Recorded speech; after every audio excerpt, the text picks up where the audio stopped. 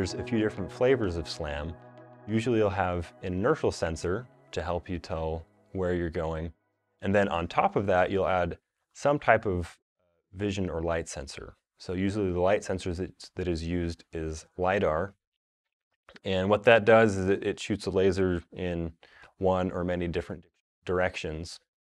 And it uses the return from the laser scan to match essentially the geometry of the objects around you. So if there's a type of a building with a certain cutout that you've seen, or a tree or a vehicle, LIDAR SLAM uses that information and matches its scans. It overlays them to essentially optimize the most likely situation that you've been in, similar to that.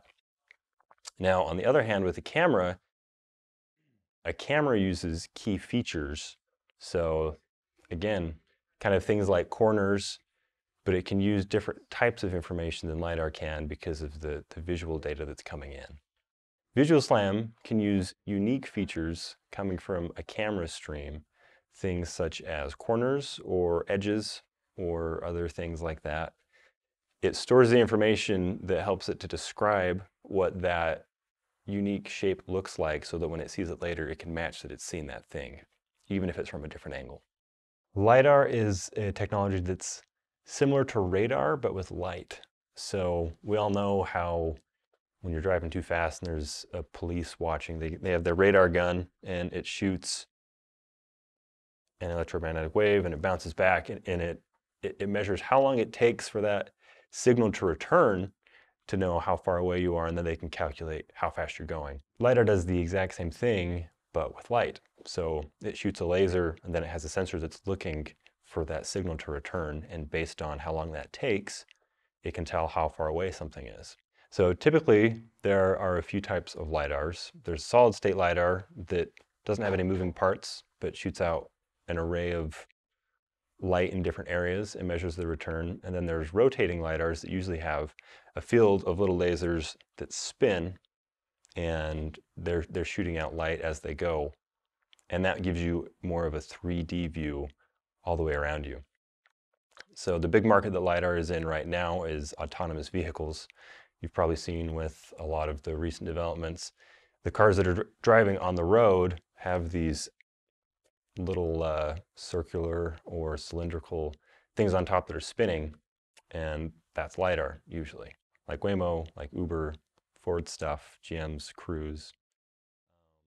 Pretty much everybody but Tesla is using LIDAR these days. What are the advantages of LIDAR? One of the big things is it's an active sensing source. So it's actually shooting out the light that it's receiving back again. So if you're wanting to drive or navigate at night, that's a big advantage because you're not relying completely on daylight to do that.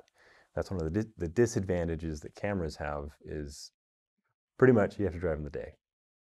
So infrared cameras do a similar thing to LIDAR, where they have a little infrared light that they shoot out, and then they're receiving it again.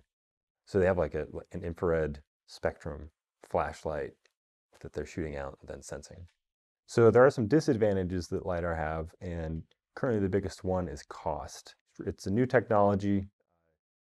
Previously, it's been extremely expensive, and that cost has come down a lot in the last few years, but still, compared to cameras, it's relatively high.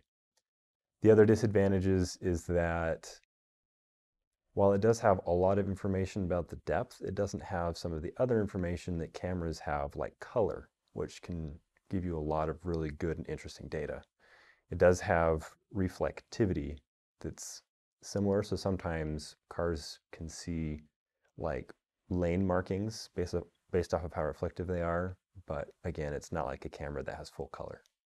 So if you're operating in any type of environment where GPS or any type of global positioning is either occluded or not at all available, vSlam is something that you should look into. If you want to learn more about Visual SLAM or anything else that we've talked about, please just click the link below and we'll get in touch with you.